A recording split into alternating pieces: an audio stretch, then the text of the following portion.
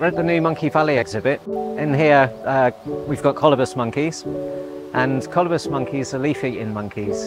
It was about 7 years in the planning, 2 years in the building, and then within 2 months most of the plants had been stripped. It was really difficult selecting plant species that would be suitable, so we trialled about 60 different plant species with the animals, essentially trying to find a plant that is non-toxic but also non-palatable, so hopefully it would taste rubbish and they would leave it alone. We narrowed it down to 2 tree species, this being one, which is tulip tree, and the other being Caucasian wingnut trees. Even though they might not eat the leaves, they'll eat the buds as they're starting to emerge, and so they're snapping them off. And the only real thing that they're not touching in here is camphor tree. So the plan is to continue planting these, and eventually I think we'll have a camphor tree forest in here.